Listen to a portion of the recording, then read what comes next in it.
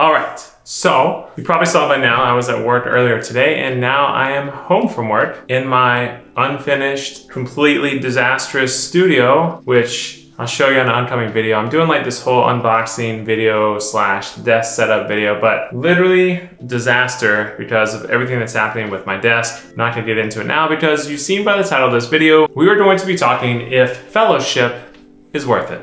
So let's go ahead and get into it.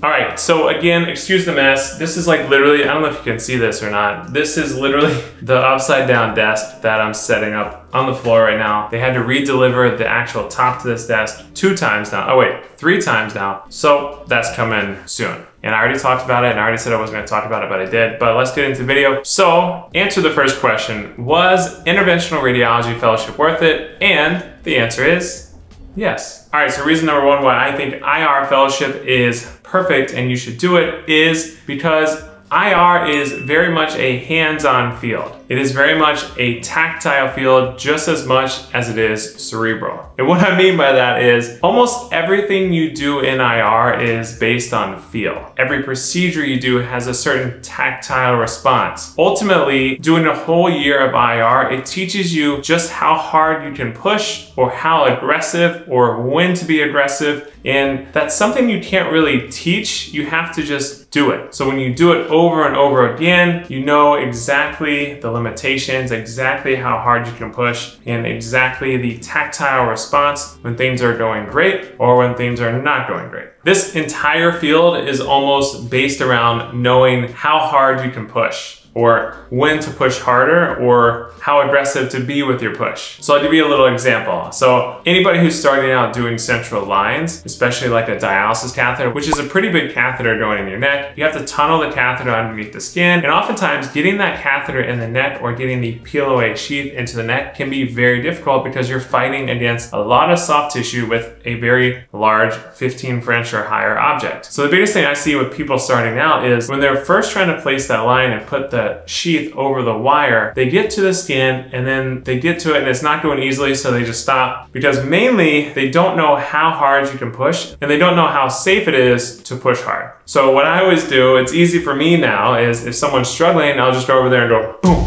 and like jam it in because I know the limitations, and that's mostly what IR is. It's basically knowing how hard to push and knowing when you can push harder. That simplifies our field quite a bit, but that's a lot of it, I promise. The second reason you should do a fellowship and why I thought it was worth it, because it gives you a chance to kind of immerse yourself into interventional radiology and eat, sleep, and breathe IR, and that is all you do the whole year, and it gets you in that mindset of thinking like an interventional radiologist. Doing IR things or doing IR procedures or thinking about IR becomes routine and it becomes a habit, and you end up doing it without even thinking about it, which is exactly what you should be doing in fellowship, and that's exactly how you will be expected to perform when you're in the hospital as an attending. It's kind of like when you go away for a basketball camp or something. You eat, sleep, and breathe basketball, and you learn basketball, and that's all you do the whole time you're at camp, and then you come out better than when you started. It's the same thing in IR, except you do it for a year long. It's like a year-long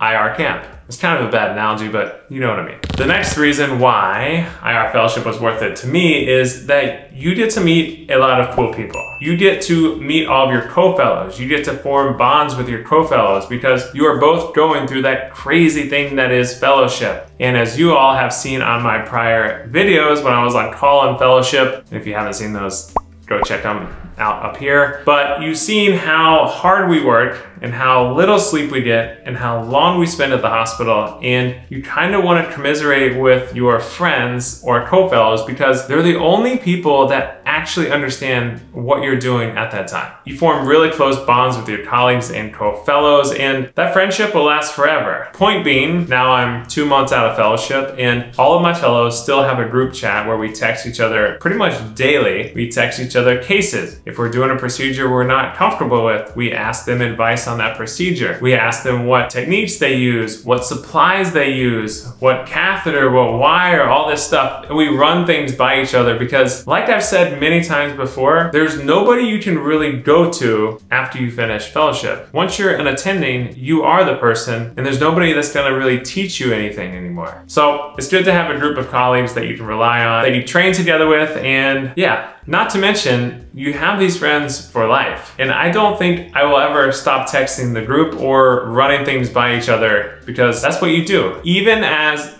10 or 20 year, 30 year attending, they still run things by each other. And usually it's either their mentors or their co-fellows who they did fellowship with. Also, I have another group text with all of my co-fellows slash 5th year residents at UNC who I chat with all the time about cases as well. So it basically just further demonstrates how you keep contact with these people and you build amazing relationships together. The next reason why you should do an IR fellowship is you get to learn what you don't want to do or what you don't want out of a career.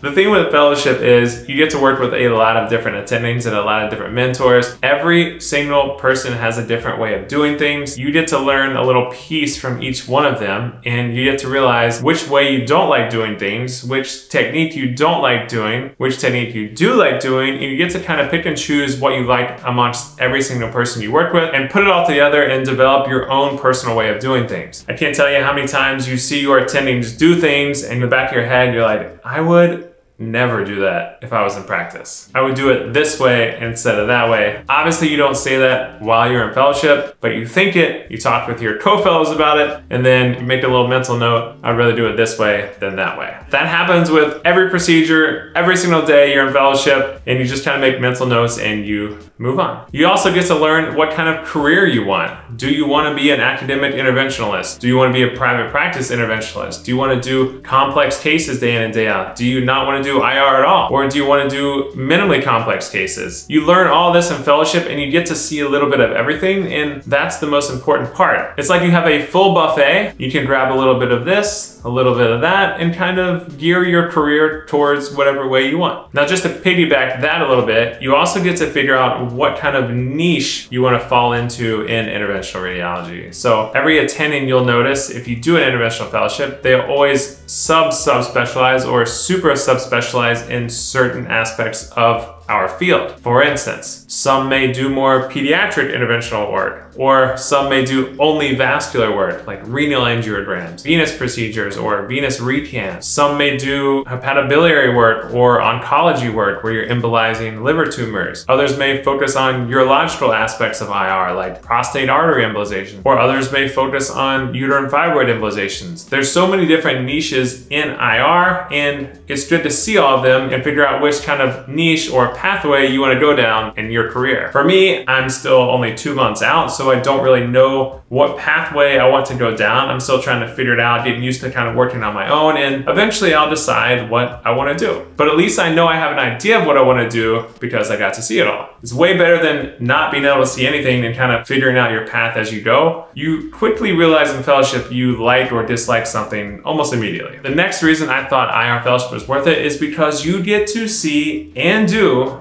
the most crazy cases in the entire world that you'll probably never see again, you'll probably never do again, but you get to see them. And that's really important because you get to see the sickest patients, you get to see the most one-off cases of all time, you get to participate or do all of it. You take everything you learn during those cases and apply it going forward in pretty much anything. And even if you don't do complex, crazy stuff later on in your career, at least you can either say you did it or at least take something you learned off that case and apply it to something you do. The next reason I thought IR fellowship was worth it is probably my favorite reason, and that's because you get to try something new. You get to go to a different place and live somewhere new for a year. Maybe you're stuck in a rut. Maybe you're sick of living in the same city for 4 years and you want to change. Maybe you broke up with your fiance or significant other. Maybe you want to move and live in a new apartment in a huge city and meet other people. That's one of the best benefits of being able to do a fellowship. You don't have to stay put where you are in residency. You can go somewhere new and try something else. Change is a good thing.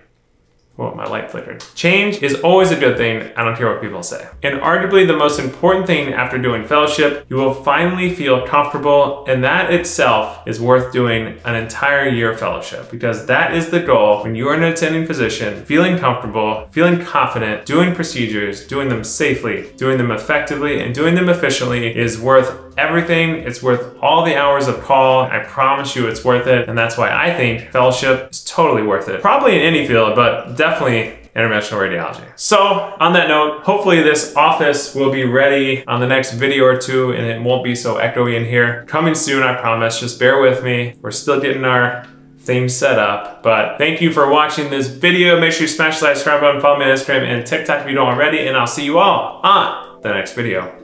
Bye. And Andriana's video. Go check her out too. Bye.